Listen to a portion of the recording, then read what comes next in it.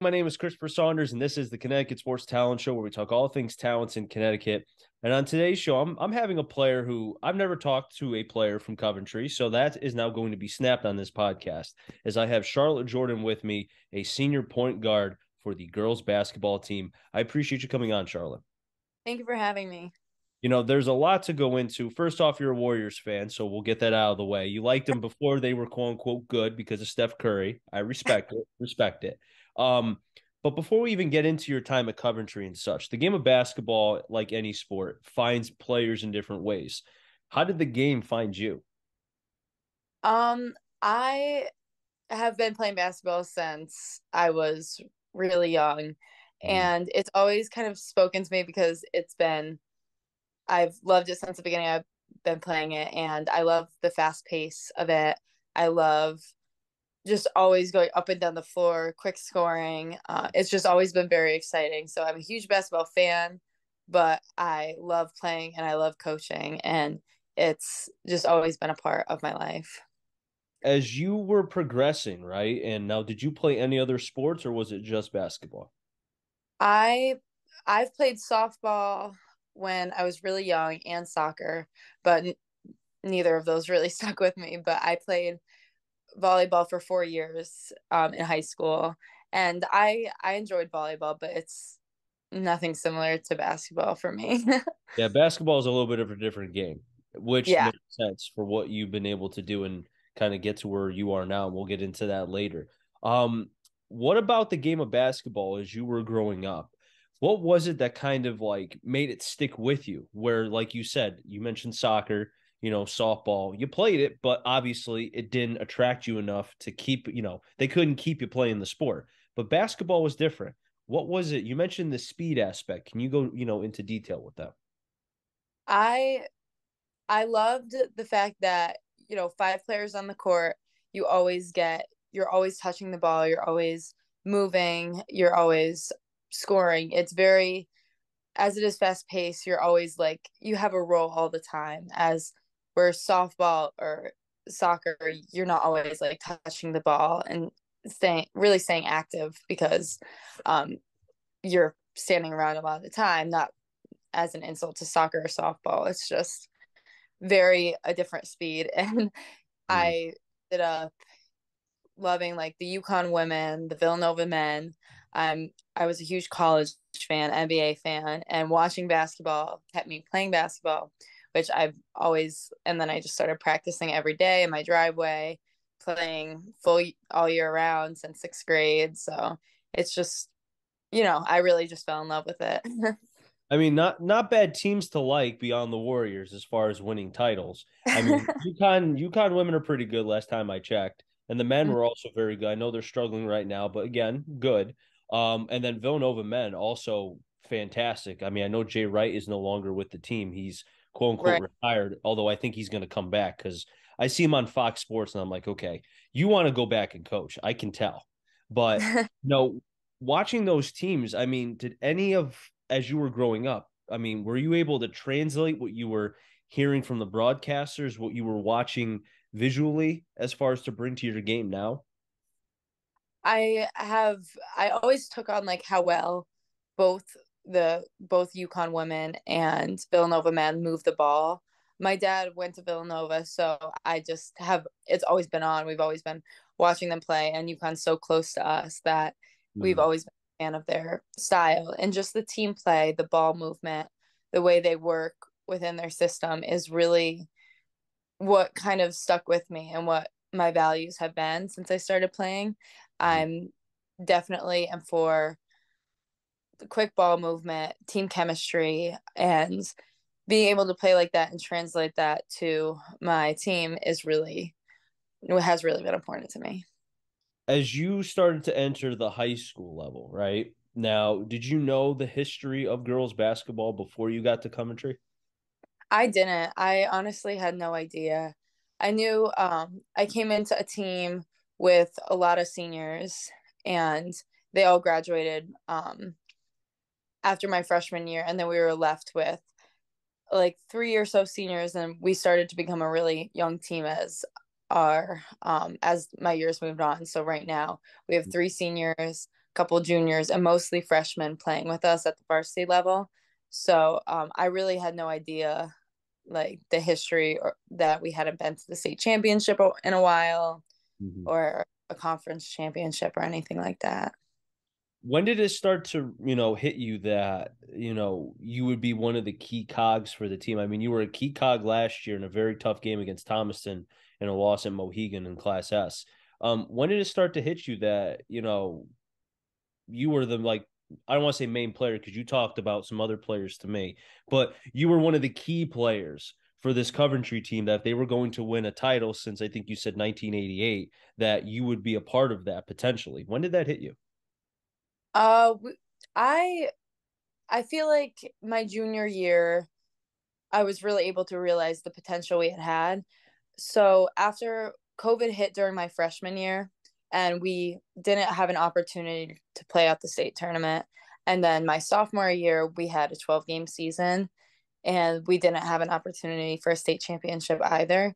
But coming into my junior year, we had five strong seniors, and we had myself, a sophomore, and a couple other players on the team that really contributed. Mhm. And I started to realize as our record started to grow, as we were beating great teams, that wow, like we really have an opportunity here to um, be in a state championship game, which has always been the dream for me since I was a freshman. Now, you talked about before we came on, I had no idea that you coached, until we started talking and such before this. And that's awesome that you do to give back to the game and to now it's Coventry that you coach the younger cats, right? Yeah, I coach a sixth grade boys travel team in Okay. Conventry. So being able to do that, do you feel like because again, in a lot of conversations I've had with athletes, they tell me that when they're away from the game, quote unquote, right, and they're just on the sideline, they see things differently than they would if they were playing. And it translates to them when they come back, if they're able to, because of injury. Your case is different. God willing, you haven't gotten hurt. I'll knock on wood somewhere. But you being able to coach, I mean, are you able to see certain things that maybe you were able to not at the time, but now again to go back to when you were watching UConn and Villanova and such, you bring with you to add to your toolbox. Hmm. I definitely see a lot more while coaching on being on the sidelines and like trying to direct people of what to do is definitely um and trying to make the right decisions definitely influences the way I play. I've realized a lot defensively. I run the same press for my sixth grade boys as we do in our high school. So I've really been able to figure out like where in my role on the team, like to read, I'm and like to read what passes to take away, like by trying to direct the players to do so. So it's definitely helped a lot in that sense. Now the question is, have the young Coventry players listened to you? Do they listen well? Well, they do. They're sixth grade boys, so um, they're they're a really funny group. I absolutely love them, but they are sixth grade boys, so they do get a little silly at times. But it's all good and fun, and we're just trying. I'm just trying to get them to improve and learn to love the game like I did.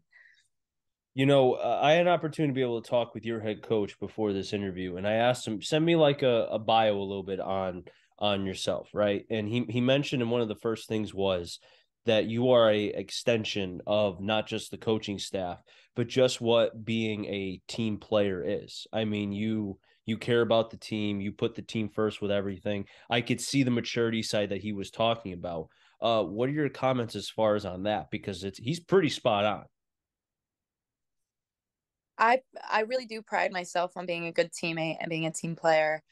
I try to do what's best for the team because really all I care about is winning. Like individual accomplishments are important to me to an extent of trying to, it's always been my goal because getting individual accomplishments means kind of a good things to say about myself to get to college. But I've always really been trying to do what's best for the team, regardless of if it's me taking the credit or someone else taking the credit.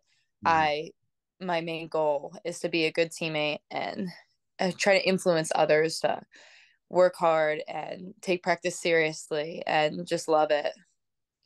Now, with it being your senior year, and I mean the season's going down I mean it flies by so quick. And currently, right now, you guys are in 1, 2, 3, 4, 5. You guys are in the top six for Class S. You've got a 10-4 record as I'm looking at right now. It didn't say the Summers game what the result was. Did you guys win that game against Summers?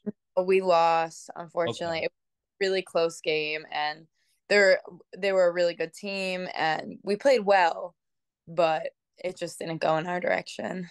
Well, you know what? That's why, I mean, if you guys have an opportunity to play in the N-Trip-C tournament, could get payback for that, right? You never know. Yeah, we're hoping to. We really are because that's we have a couple conference rivals, and Hmm. I'm friendly with Summers. I played with half their team for a couple of different AAU teams I was on, and they they're a really good team. But it would be really nice to get payback for that close loss.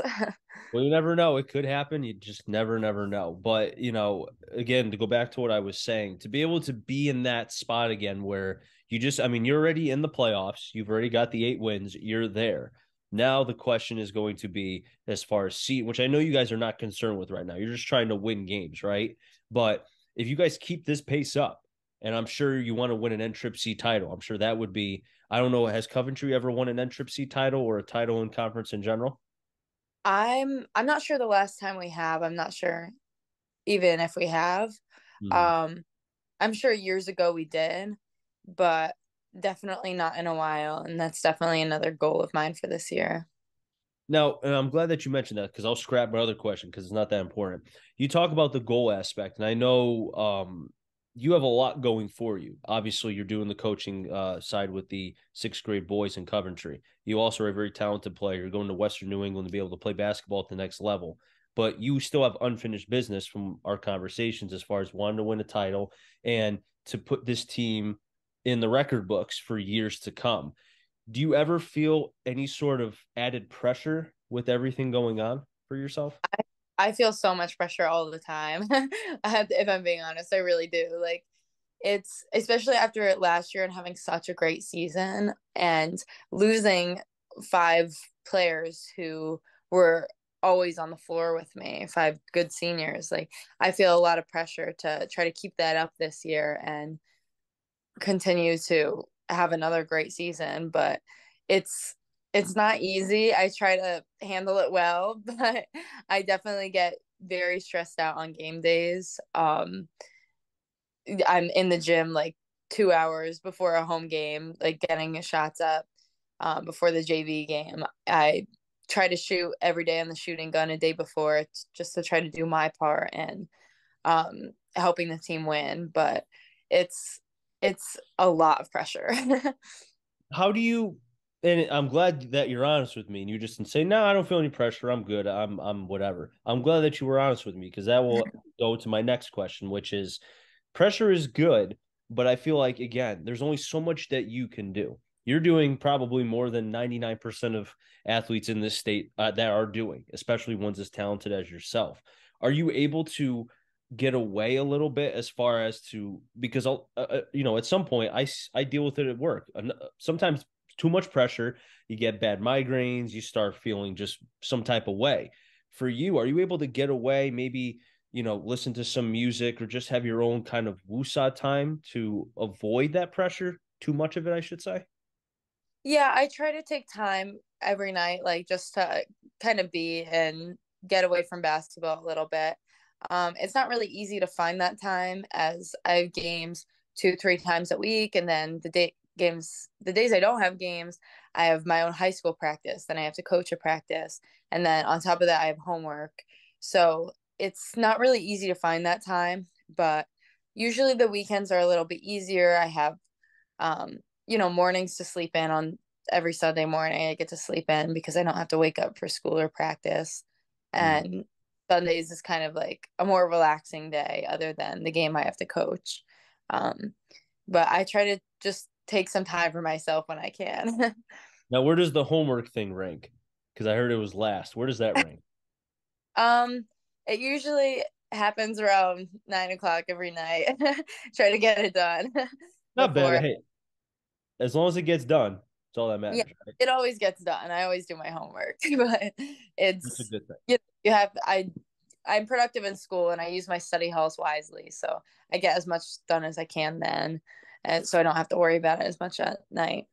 Well, just think about you'll be very, very prepared when it comes time for college because I was just speaking with a young lady who played at Seymour, Kenzie Surowich, very talented player, dealt with multiple injuries, but she has played in every game at Franklin and Pierce. And she talked about the regimen and kind of waking up, eating, practice, school, the whole nine. It sounds like for you, you going through, although very stressful, on top of the added pressure you already have, uh, you basically have prepared yourself for college, which I would think will lessen, hopefully, I hope, your stress when you go to Western New England. What says you? Yeah, I think that when I go there, it's going to be a lot of structure, which is really important to me. Um, they have like team lifts, team like scrimmages in the off season. Um, but it's very like having that structure when I go there is definitely going to be helpful as right now I have a lot of structure going on with scheduled practice every day, school. You really have to be productive with your time and get things done. Use your study halls wisely, pay attention in class so you know what's going on to be able to manage this much. So I feel like having that like drive right now is really going to help me for when I go to college. Well, Charlotte, I really appreciate you coming on. A lot of fun being able to talk about Coventry, girls basketball, and also yourself. Before I let you go, what can people expect from the program and yourself as the season starts to wind down with the regular season and we get into the third season, which is playoff time for both the conference and states? I really hope that the conference and state tournament we're going to make a far run in. We've all been working very hard. My coach has really prepared us. He's done a great job with trying to get us like motivated to really want that, and we all really do. But I think it's more than just wanting it. It's having been there before to know what it feels like to be on the other end of it, Mhm. on the losing end, and being there, I think we really are going to do everything we can to try to get to the championship again and actually win it this time. Well, Charlotte, I really appreciate you, like I said before, coming on. Always a lot of fun being able to talk with the talents in the state. And hopefully you guys can get to that point again this season. And hopefully I'll be on the call for that because that would be awesome. And to be able to see Coventry make some history and for you guys to be in the record books, I should say, uh, which is very deserved for everybody involved. Thank you so much. Yeah. No problem. That'll wrap things up here on the Connecticut Sports Talent Show. So until next time, stay safe. Remember, CT stands for Connecticut Talent. I'm Jerry. Find them all. Enjoy their stay, everybody, and be well.